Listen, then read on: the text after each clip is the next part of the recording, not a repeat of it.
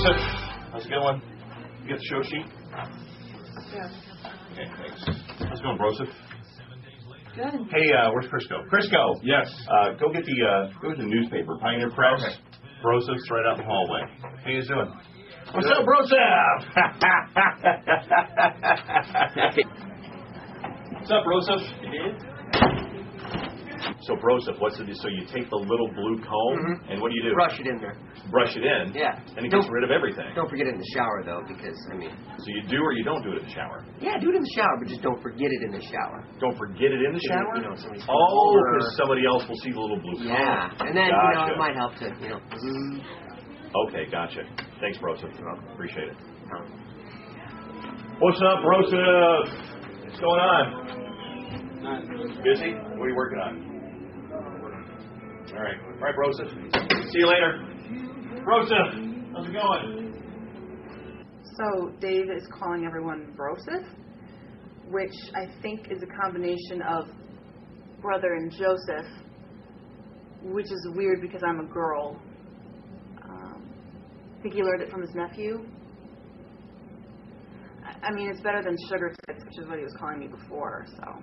He's like, Broseph, can I get tickets for Star Party? I'm like, Broseph, I'm not going to get you tickets for Star Party. You got to call in and win like everybody else. You going, Broseph? You going to Star Party? Going. You going to be there? I'm there. You better dress it up this time, Broseph, because last time, between the puking and the being drunk and sloppy, you look like you just cleaned out the garage, Broseph. So you got the War of the Roses promos ready to roll? Yeah, we got it. all ready to go. Yeah, totally done. Yeah. All done. And nervous if we're going to do nervous for the weekend? Yep, we got that all done. Broseph, you demand. Thanks. Thanks.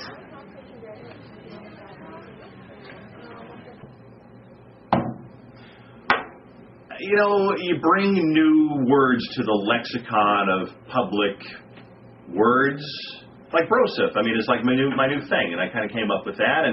And you know, you want to keep it unique as long as you can. You don't want just every moron in the world stealing your word, or because then it all kinds of goes away. I mean, like for example, back in the late '80s, I was one of the first ones to discover the Garfield suction cup window dolls that hang on your window. The next thing you know, it's no fun to have one because everybody in the world has got one, so that kind of went away. So then I hear Rob using the word Broseph, and it's just not right. It's kind of like when I used to go to Applebee's all the time, and I love Applebee's and riblets, but all of a sudden, everybody discovers Applebee's, and next thing you know, there's foreigners all over inside the Applebee's. And I'm like, why can't you foreign people in your language go to Baker Square, for instance?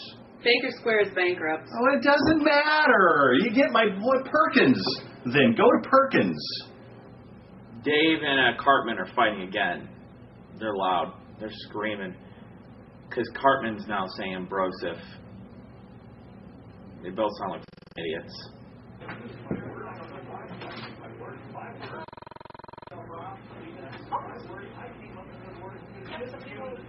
That's all I'm going to say. Just use another word. Okay? Not really that hard. So you found a what in the studio? studio? It was so weird. I was editing the podcast and I found like this little blue comb. Like a tiny little blue comb? Yeah, who uses a blue comb on their hair? It's so little.